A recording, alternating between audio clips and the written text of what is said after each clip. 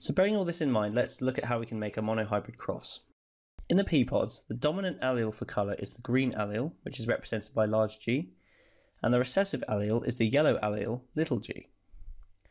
So remember, when you have dominant and recessive alleles, the dominant one always shows itself, even if there's a recessive one present. The recessive one only creates a characteristic if all of the alleles are recessive. So if we had two pairs of chromosomes which were GG, this is the only time we would get a yellow phenotype, because the little g, or the yellow gene, is recessive. So they both have to be present and there's no dominant allele to cover them up. Anytime we have the presence of a dominant allele, so the capital G, whether that's two of them or whether it's with a recessive one, the dominant one always takes hold. So these always give rise to a green pea pod. So it can be confusing to get your head around this. Just remember, every gene, if there's a homologous pair of chromosomes, every gene will have two versions. If there's ever a dominant allele, that characteristic will always be the resulting characteristic.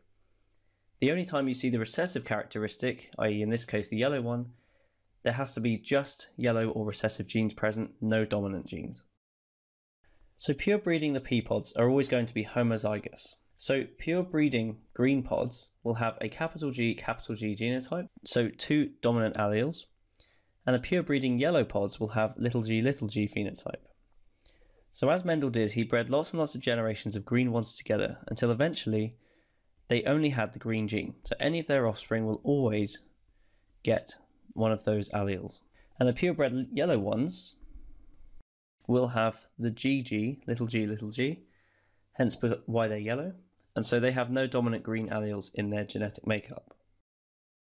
When a pure breeding green pea pod is crossed or mated with a pure breeding yellow pea pod, the offspring are known as the first filial or F1 generation. So what we're doing is we're taking the green pea pod, we're taking the yellow pea pod, and we're mating them together to make offspring. And the offspring are the F1 generation. The first generation, so the first set of offspring.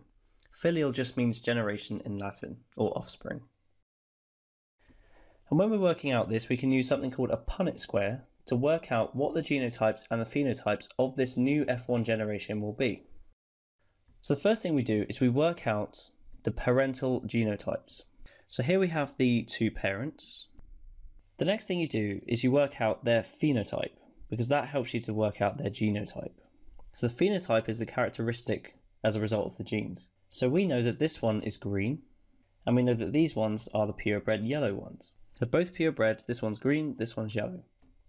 From this you can work out their genotype. So this refers to what alleles do each of these have, and remember each one will have two possible alleles. We know that these ones are purebred pea pods, so the pure green ones will be both green genes, both green alleles. The pure yellow one will be both recessive or both yellow genes.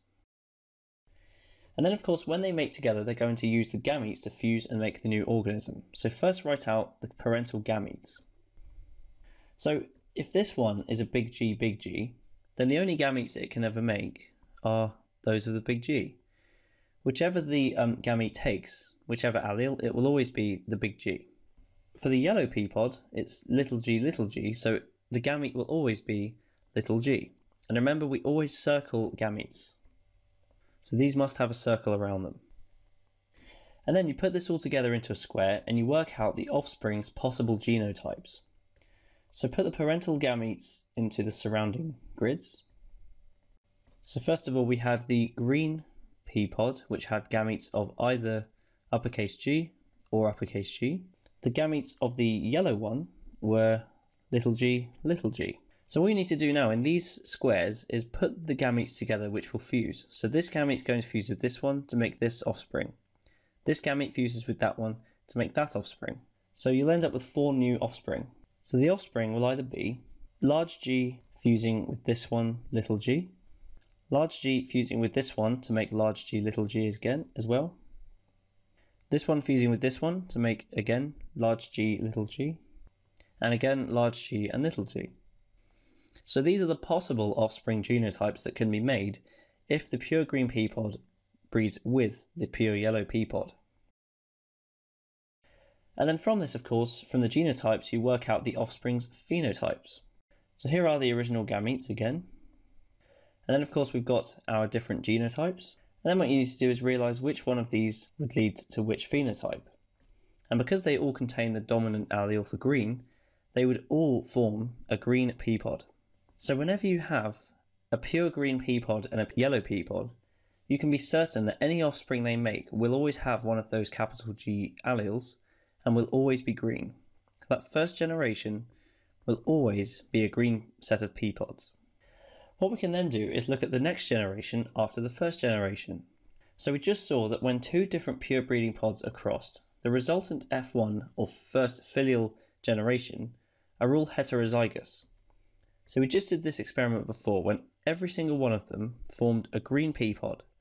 But as you can see, because of the way the gametes were ordered, every single offspring member is going to have big G, little g. So they're all heterozygous. Remember, heterozygous means the two alleles are of different forms within that particular organism. So what we can do now is breed the offspring in that generation together to make a second generation. When two green pea pods from the F1 generation are crossed with each other, the new offspring are called the F2 generation. So we take members from the F1 generation, breed them together, and they will make new offspring, just like before. But of course this time it's our second generation, so it's the F2 generation. And all we do this time is use a Punnett Square again to work out the genotypes and the phenotypes of the F2 generation. So it's basically the same process. First work out the parental genotypes. So here are the parents. So we've got an F1 green pea pod and the F1 green pea pod. The phenotypes we know for both of them are green and green. And then we can work out the genotypes based on our previous square, and we know that all of them are homozygous. So this pea pod is going to be large G, little g, and so is this one. So these are the genotypes of the generation we've just made. You then need to work out what the parental gametes are going to be. So here are our F1 pea pods again, the green pea pods. We had the genotype from before. So now you should hopefully realise that we can actually have two possible gametes for each one now. We could make gametes that have the capital G, or we could make gametes that have the little g. And since this one is the same, we're going to have the same thing. So the gametes for F1 offspring could be little g or big G. You then do the same thing as we did before and you work out the new offspring genotypes, so the F2 generation. So first put in the parental gametes. So the first one was large G, little g, as was the second one, because they were both heterozygous, remember. And now you go through again, crossing the rows and columns that match and writing out their genotypes. So the large G fusing with the large G would make double large G. The large G fusing with this little g would form a large G and a little g. This one again is G with little g. And then these two would form little g, because they're both little g gametes. And then of course from what we've just found we can work out the offspring's phenotypes. So what we'd find is that if you look at the first offspring, this F2 offspring has double dominant for green, and so this one would always be green. This one also has a dominant gene for green. This one would also be green, as does this one. However, when you look at the last one, it only has recessive genes and therefore it will be yellow. So in the F2 generation, there's a 3/4 chance of them being green, but only a 25% chance of them being yellow. So the thing you can do now is work out the ratio of the offspring phenotypes. We have 3 green ones in the F2 generation to every 1 yellow pea pod. So you would have to also write under here, you'd have 3 green phenotypes to every yellow phenotype. So what this means is, in the resultant F2 generation, there are 2 heterozygous green pods, which are these two here.